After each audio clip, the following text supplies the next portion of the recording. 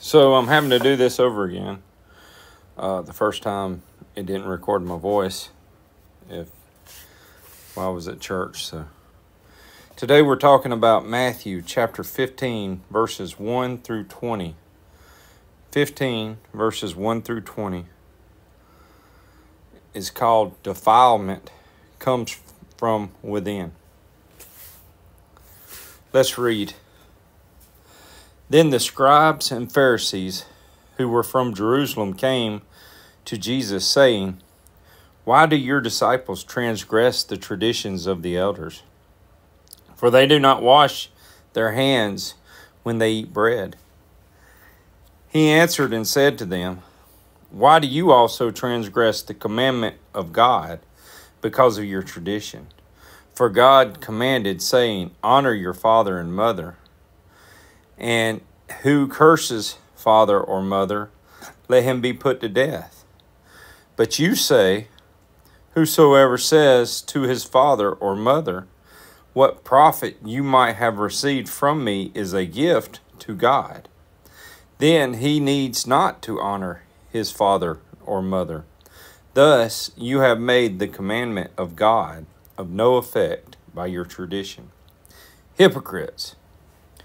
Well did Isaiah prophesy about you, saying, 'These people draw near to me with their mouth and honor me with their lips, but their heart is far from me. And in vain they worship me, teaching as doctrines the commandments of men.' When he had called the multitude to himself, he said to them, 'Hear and understand. Not what goes into the mouth defiles a man, but what comes out of the mouth, this defiles a man.' Then his disciples came and said to him, 'Do you know the Pharisees were offended when they heard this saying?' But he answered and said, 'Every plant which my heavenly Father has not planted will be uprooted. Let them alone. They are blind leaders of the blind. And if the blind leads the blind, both will fall into a ditch.' Then Peter answered and said to him, 'Explain to us this parable.' So Jesus said, 'Are you still without understanding? Do you not yet understand whatever enters the mouth goes into the stomach and is eliminated? But those things which proceed out of the mouth comes from the heart. They defile a man. For out of the heart proceeds evil thoughts, murders, adulteries, fornicators, thefts, false witnesses, blasphemies. These are the things which defile a man. But to eat with unwashed hands does not defile a man.'" So, as we see in the first two verses, or really in the first verse, it says the scribes and Pharisees who were from Jerusalem came to Jesus saying, a lot of people would think, wow, they come all the way from Jerusalem to see Jesus out here. And if you remember, he was in the land of Gennesaret, where the people just needed to touch his hem of his garment. It says, and many that has touched it were made perfectly well. Now, the religious leaders, like I said, come all the way, but it wasn't a friendly visit, but they came there to criticize him. The next thing they said is, "Why do your disciples transgress the traditions of the elders? For they do not wash their hands when they eat bread."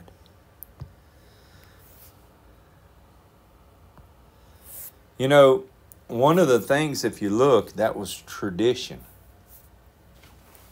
When you look at tradition, you start to see that, not everything is always, it's like first it becomes a habit. Then, a habit becomes like a law, a rule, and then it becomes tradition. It's all the time. You have to do it certain ways.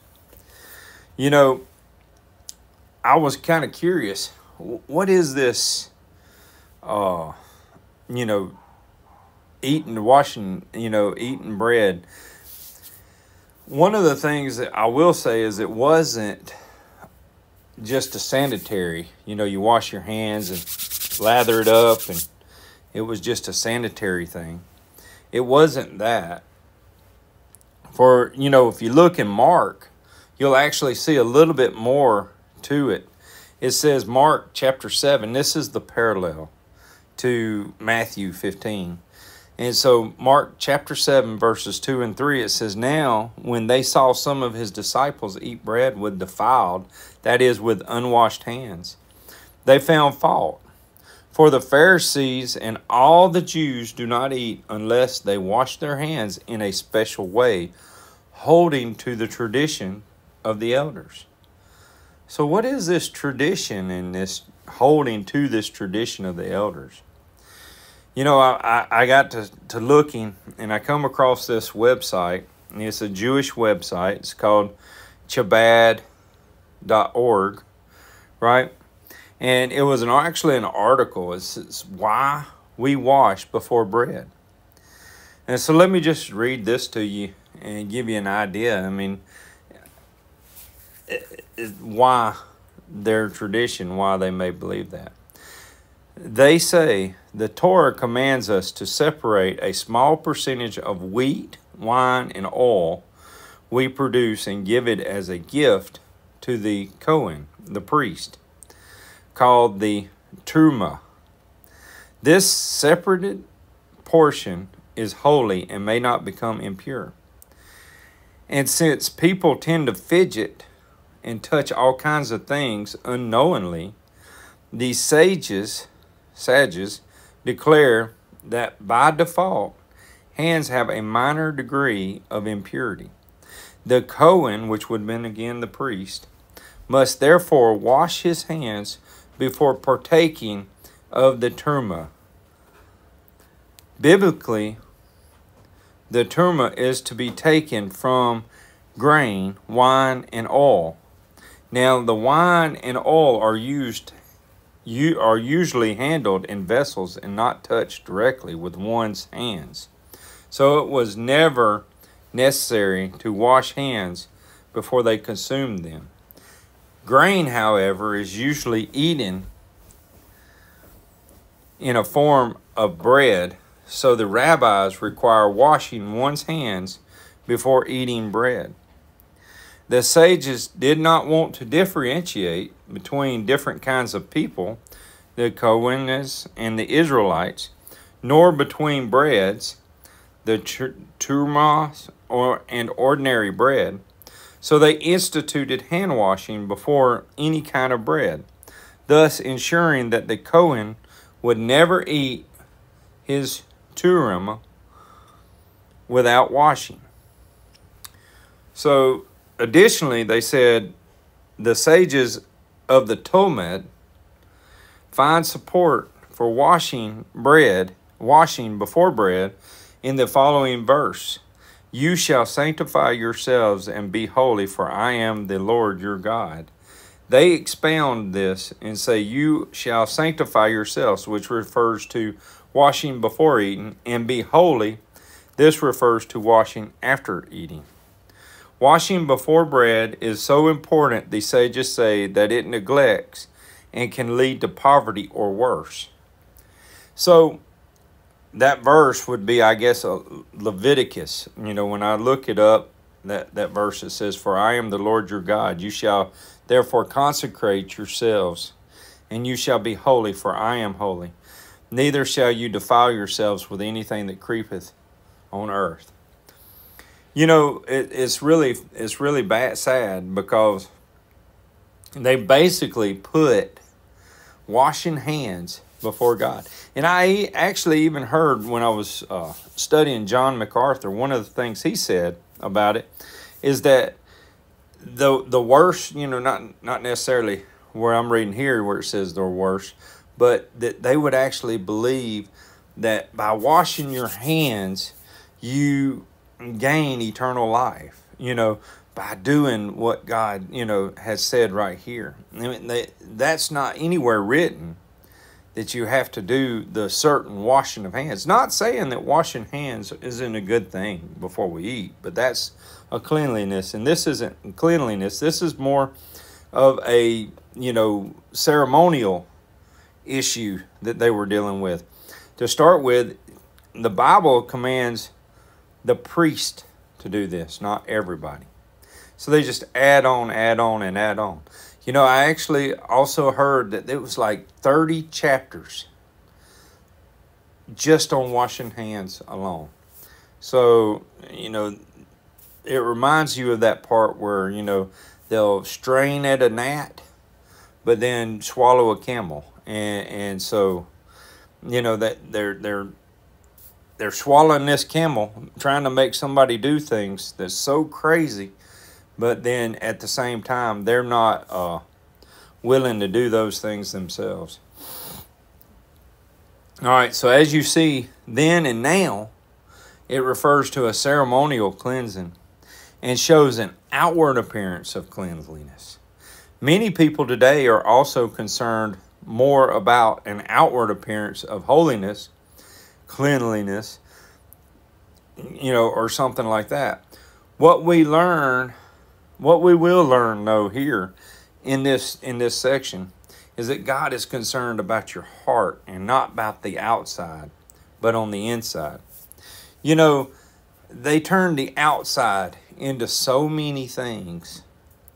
They turned it into so much that in Isaiah said, bring no more. Isaiah said that the Lord said, bring no more of your fruitful sacrifices. Incense is an abomination to me.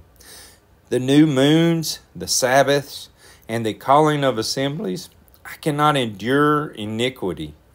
And these sacred meetings, your new moons and your appointed feast, my soul hates. They are trouble to me, and I am weary of bearing them. When you spread out your hands, I will hide my eyes from you. Even though you make many prayers, I will not hear.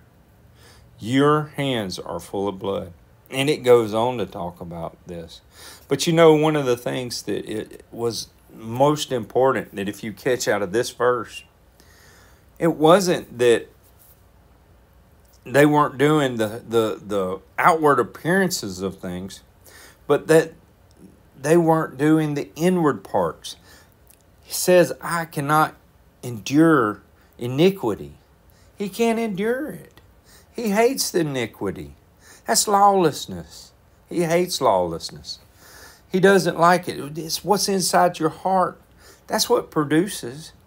And so he's concerned about what comes out of you, of your heart, not what goes in your body or what festivals you keep or what anything. He cares about inside.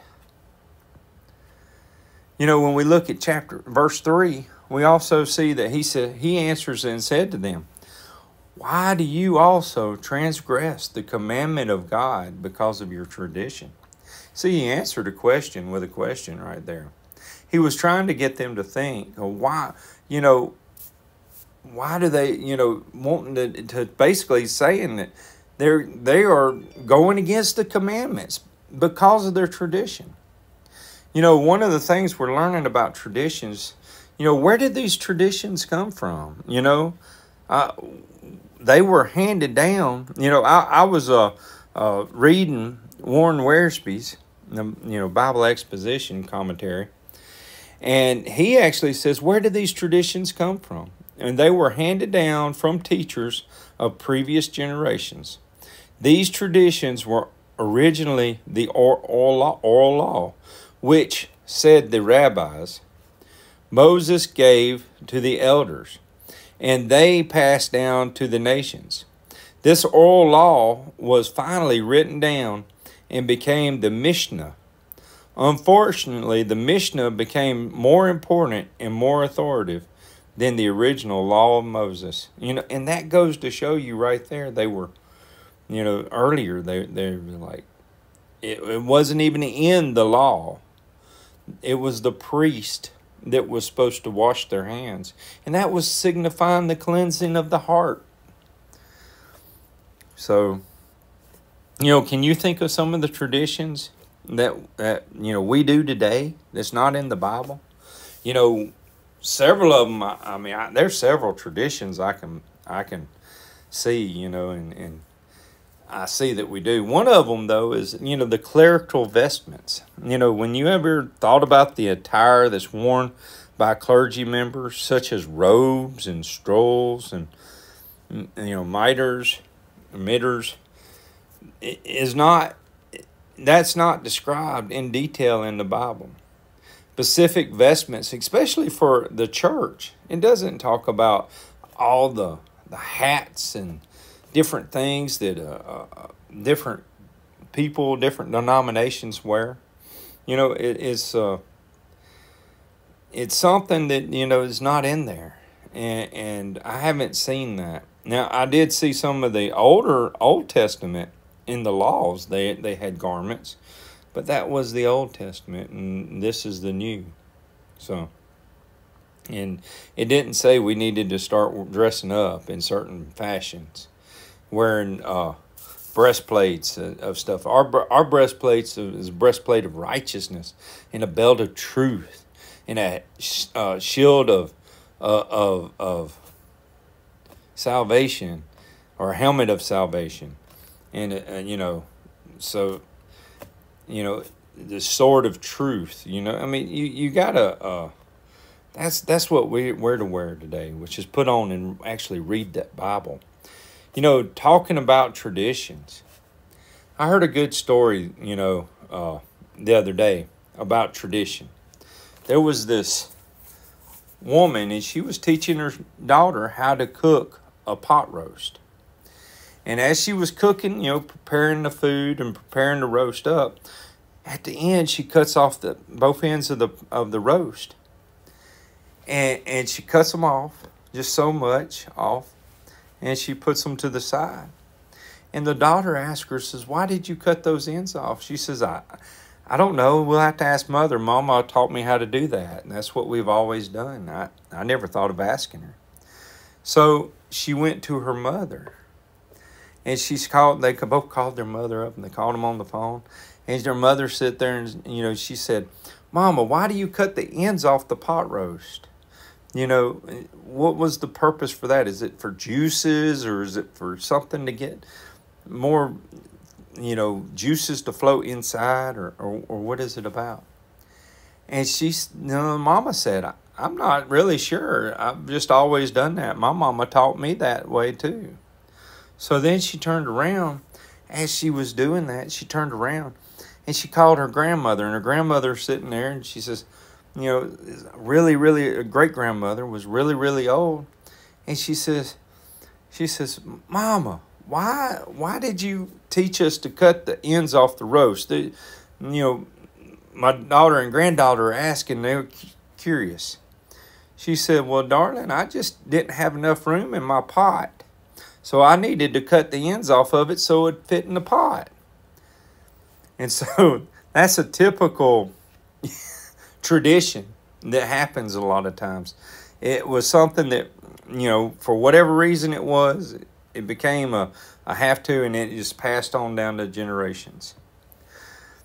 We look at the next verse, and we'll start to see Matthew, verse 4 through 6. It says, "For God commanded, saying, Honor your father and mother, and he who curses father or mother, let him be put to death.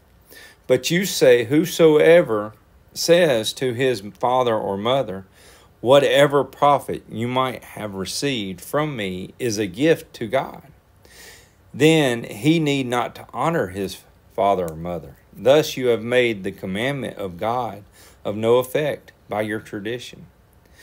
Looking at the parallel of what exactly that's saying, this may help explain that even more.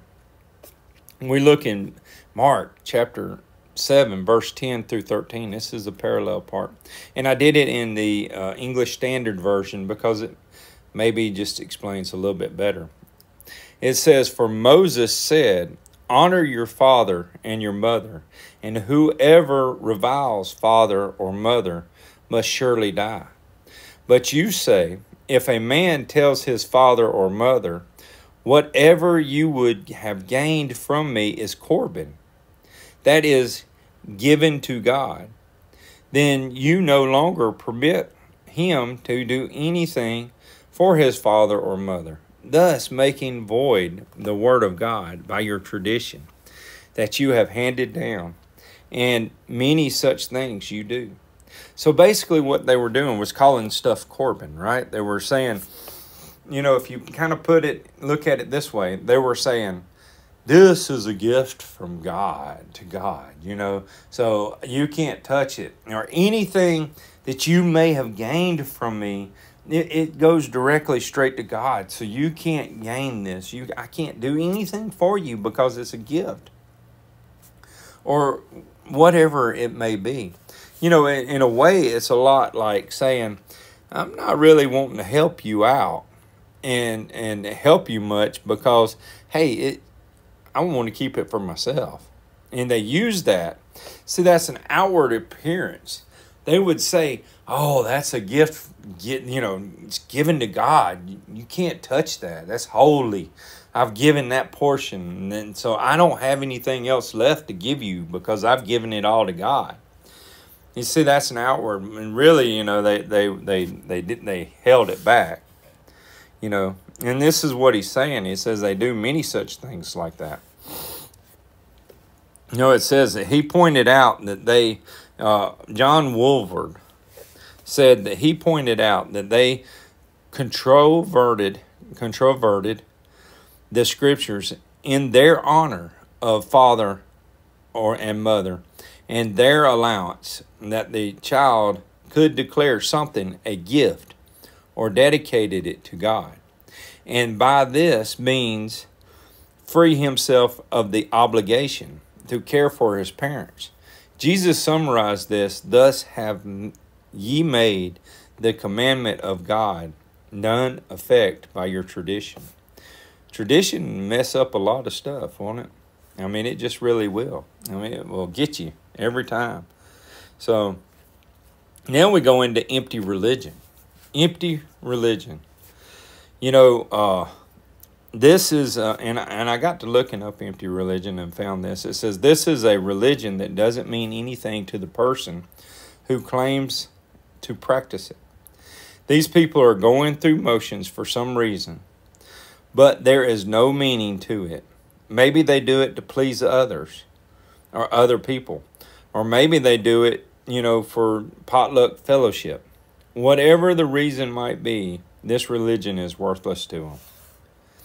It's just empty, and I put that there on that sense because what's the very next word he says? He says, hypocrites.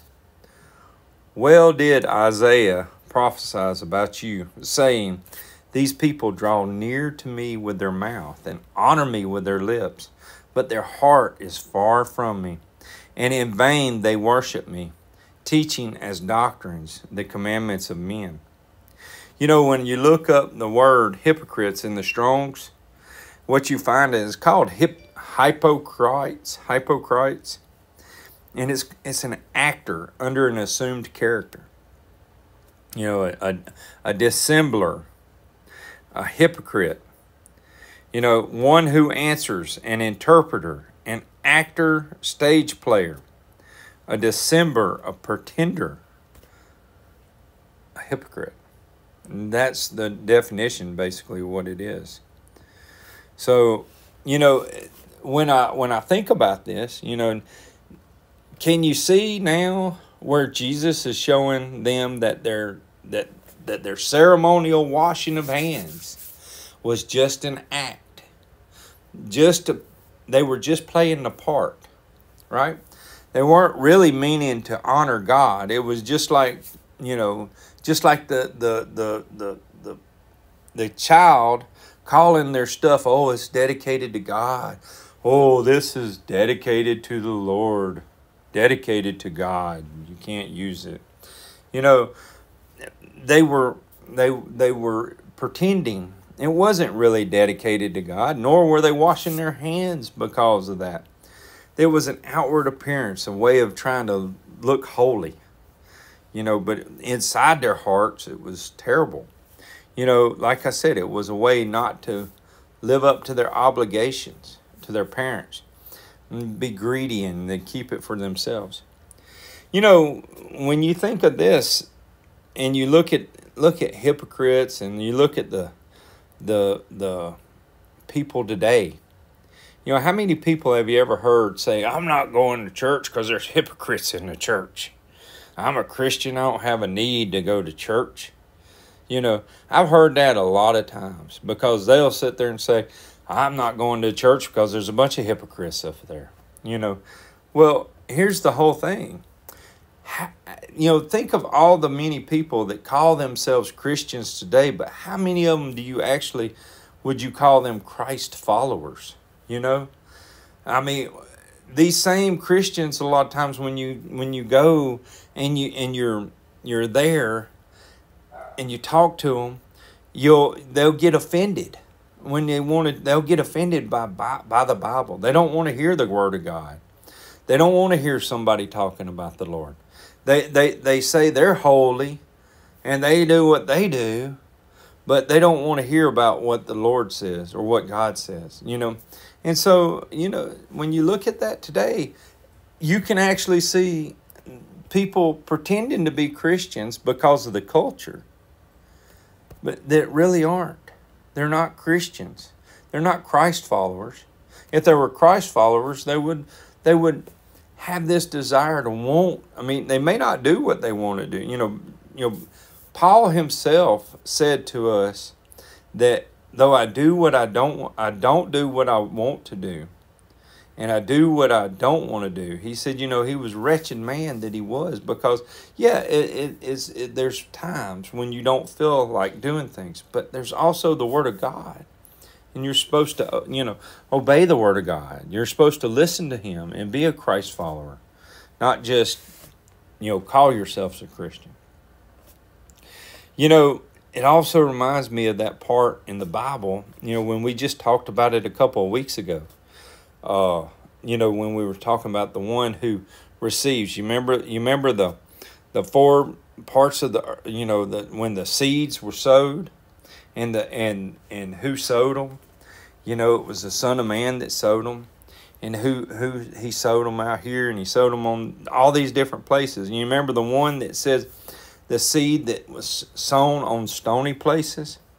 This is the one who hears the word and immediately receives it with joy, yet has no root in himself, but endures only for a while. For when tribulation and persecution arises because of the word, immediately he stumbles, or, he's offended. A lot of people, when they start having the word, stuff about the word, somebody start, persecuting them, saying, oh, you believe in the Bible, huh? They're like, oh man, I'm kind of offended about this, and I just don't want to talk about this no more. So they don't want to talk about it, Let's look at the next couple of verses, 10 and 11. It says, when he had called the multitude to himself, he said to them, hear and understand, not what goes into the mouth defiles a man, but what comes out of the mouth defiles a man. That verse right there reminds me, a couple of weeks ago we was talking about what comes out defiles a man. Out of the heart, you remember, all kinds of things that defile a man. And he basically, we was listening to, not listening to, but I quoted Vernon McGee and what he said about that. And he says, what is in the well of the heart comes out through the bucket of the mouth. And that's so true. It's about what's coming out. And that's what Jesus is talking about right here. It's not what goes into the mouth that defiles a man, but what comes out of the mouth that defiles a man. It's in your heart, and your mouth will speak it. You'll just say it. Titus,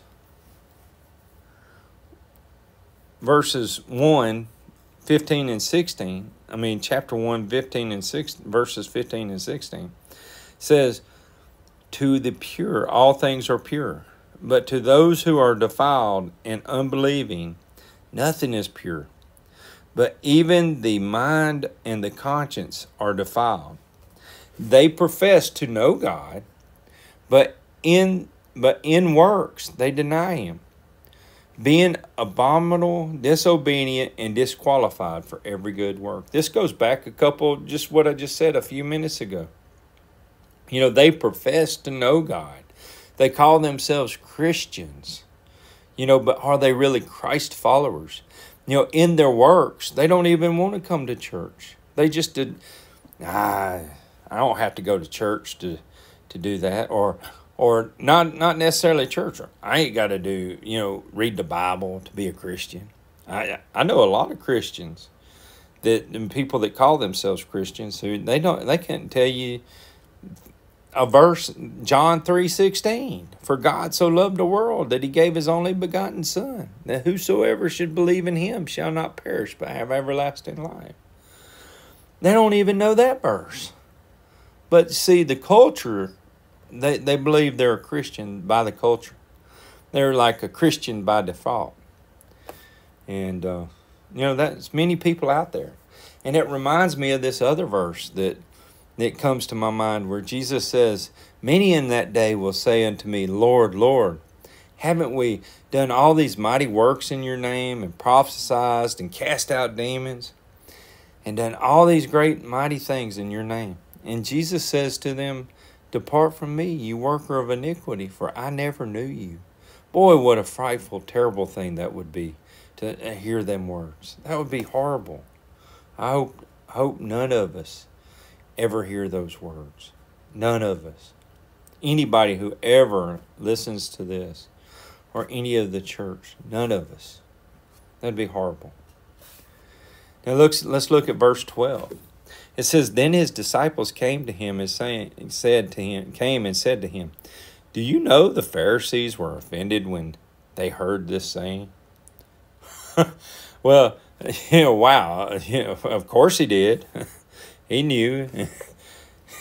And his answer, if you actually look at his answer, it was like, oh, well, it's okay. Oh, well, really, like, who cares that they were offended? In fact, I believe Jesus wanted them to be offended because of it. He wanted them to think about the things they were saying. He wanted things to confront things, to confront he was the best one to ever confront out of all the different prophets and all the different people that God has ever worked through. Jesus himself, he had to come and do it himself. And he wasn't playing around. He wasn't playing. He had a mission to do, but he wasn't playing around. And that's why we have his word today. Here's what his answer was. Here's what he said. He says, when we look at 13 and 14, he says, but he answered and said, every plant my heavenly Father has not planted will be uprooted. Let them alone. Here, you see what he's saying? Let them. This is why I said, oh, well, let them alone. Leave them alone. They are blind leaders of the blind.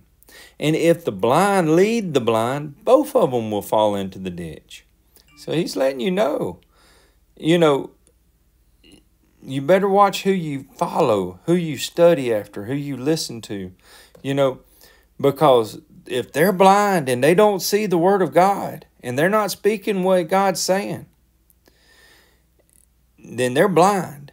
And if you're blind and you can't see it, then guess what happens? Both of you fall into the ditch. Like I said again, I hope nobody goes into that part. Nobody falls into the ditch. Be careful. The Bible says there's wolves in sheep's clothing. Ravaging wolves. Paul said he cried day and night for 3 years, pleaded that there would be people come in after he left. That you just really be careful. Read your word. Read the word of God. That's the most important thing. When I sit here and look at him, he's sitting there saying that his Father he says, every plant which my Father has not planted. Every plant which my Father, Heavenly Father, has not planted will be uprooted. Well, do you remember this part? We were just talking about the parable of the tares, and the parable of the sower. We look at, he was the sower, right? He was the one that was sowing. But the parable of the tares. So let's read Matthew. Go back and just remember Matthew chapter 13, verses 36 through 43. And it says there, then Jesus sent the multitude away and went into the house. And his disciples came to him, saying, explain to us the parable of the tares in the field. And he answered and said to them, he who sows the good seed is the Son of Man. The field is the world, and the good seeds are the sons of the kingdom. But the tares are the sons of the wicked one. The enemy who sowed them is the devil. The harvest is the end of the age, and the reapers are the angels. Therefore, as the tares are gathered and burned in the fire, so it will be at the end of this age. The Son of Man will send out his angels and gather them, and they will gather out of his kingdom all things that offend and those who practice lawlessness, and will cast them into a furnace of fire. There will be wailing and gnashing of teeth. Then the righteous will shine forth as the sun in the kingdom of their Father. He who has ears to hear, let him hear. When you look at that, one of the first things is he's sitting there saying that he who sows the seed is the good seed, is the Son of Man. Down here, 2 chapters later, he says, every plant which my Heavenly Father has not planted. So, when I look at that, that's a part of him being equal with God. The Father. The Son is equal with the Father. They're both planting seeds, but that shows that they are the one and the same too, also. And then he says they'll be uprooted. We look at it, it's the angels or the reapers, and they'll be uprooted when they're gathered. He said, let them alone. He said, let them alone, So when we look at all of this, we see those things there. Now we come to the matters of the heart. Matters of the heart. When I look at Proverbs, it's Proverbs 4:23. It says, above all else, guard your heart, for everything you do flows from it. Everything you do. That's what God was trying to get to. We read the next verses, 15 through 17, and it says, then Peter answered and said to him, explain this parable to us. So Jesus said, are you still without understanding? Do you not yet understand that whatever enters into the mouth goes into the stomach and is eliminated?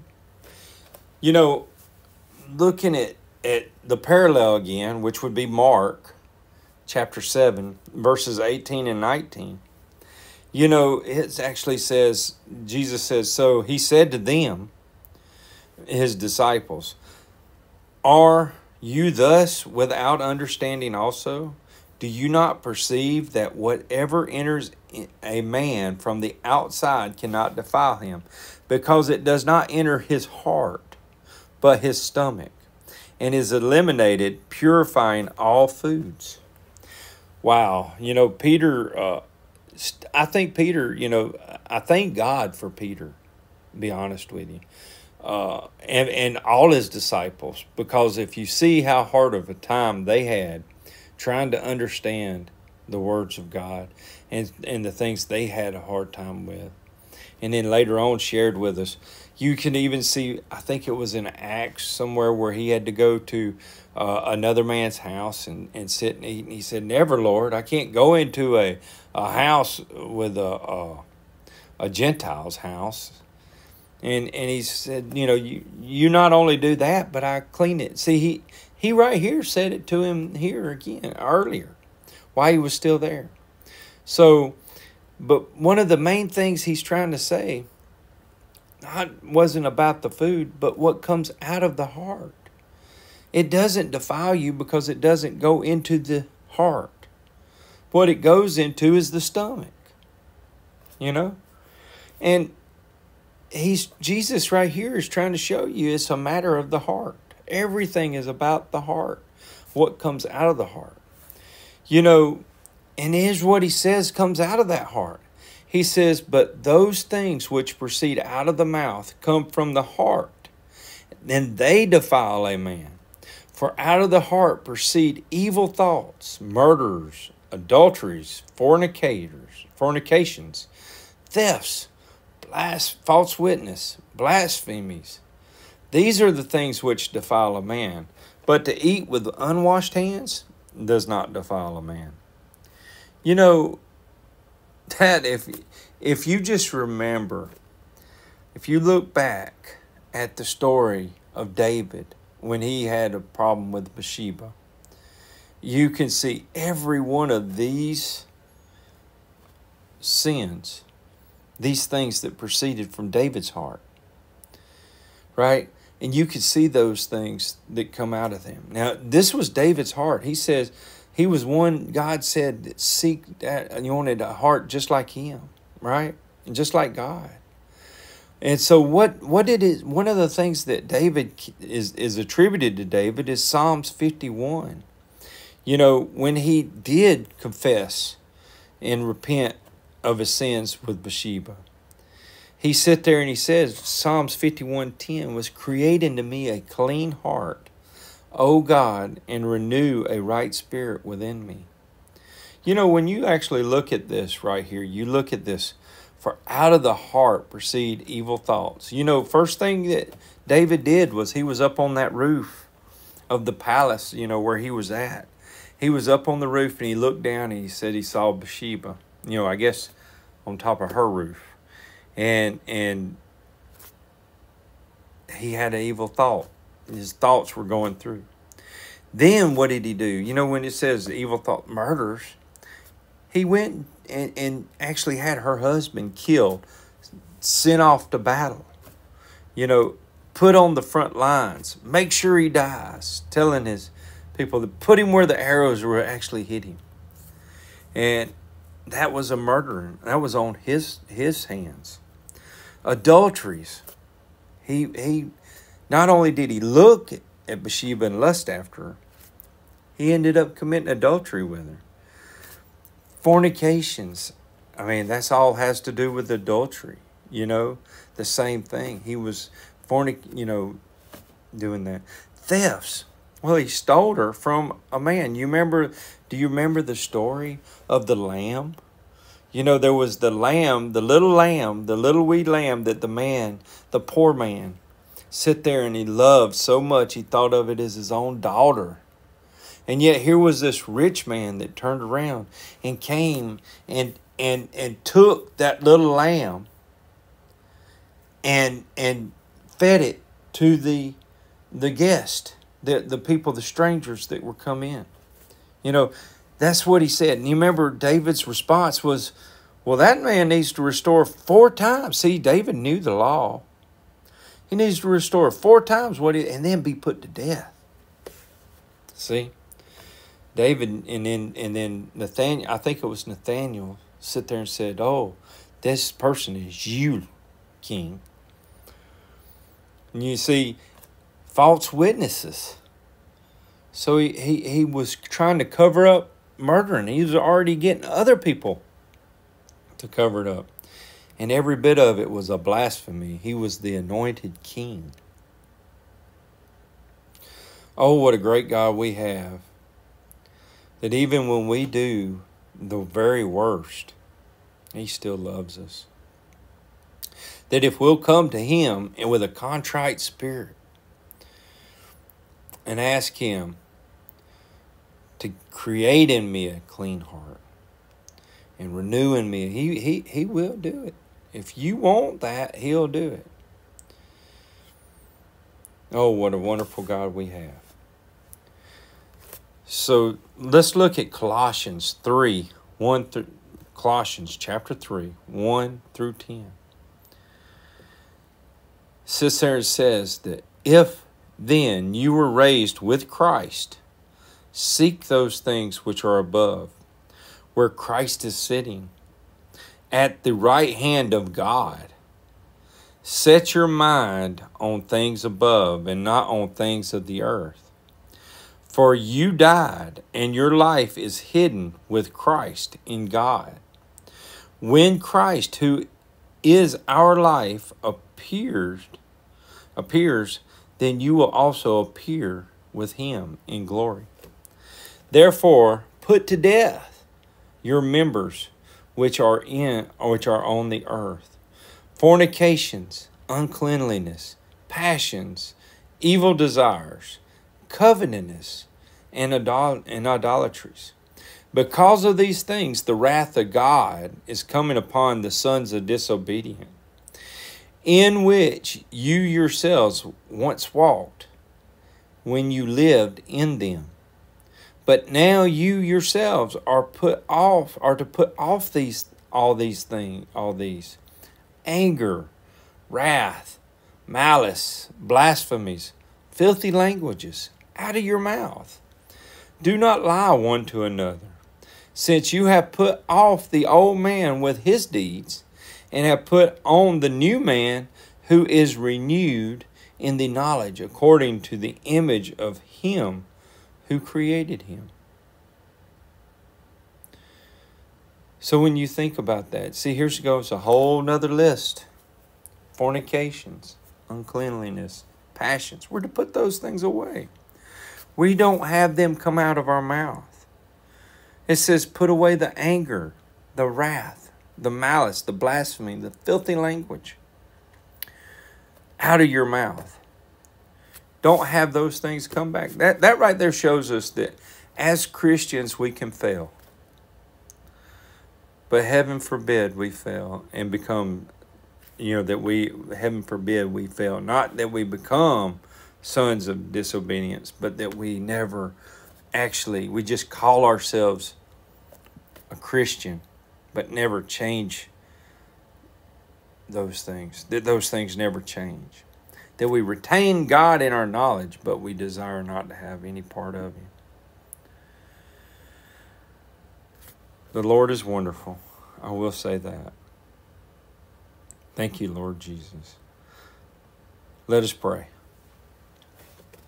Dear Heavenly Father, I just come to you today and I just thank you for everything you've done for me, Lord, everything you've done for the church, everything you've done for each and every one of us, Lord, that you would teach us with your word, Father, that you would just create in us a new heart, create in us that heart that you want. Not only create it, but renew our spirit, Lord, to renew a right spirit in ourselves. Not just any spirit, but a right spirit. Lord, that you would come and show us your word and teach it to us and help us to not only just be there and listen to you and learn from you, but that we would take it and apply it to our daily lives. That we wouldn't let our mouths just spew out anger and hate and filthy language, Lord. That we wouldn't have that. When that does happen, Lord, you would convict us.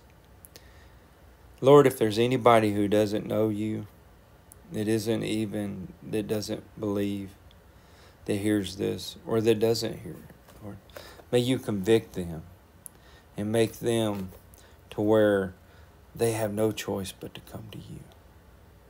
Lord, that you would use this word, your word, Lord, to convict them, to convict their hearts, that they will trust in you and be saved. Lord, we love you and we praise you. We thank you for all your many things you've done for us, and your gifts, and your knowledge. In Jesus' name we pray. Amen.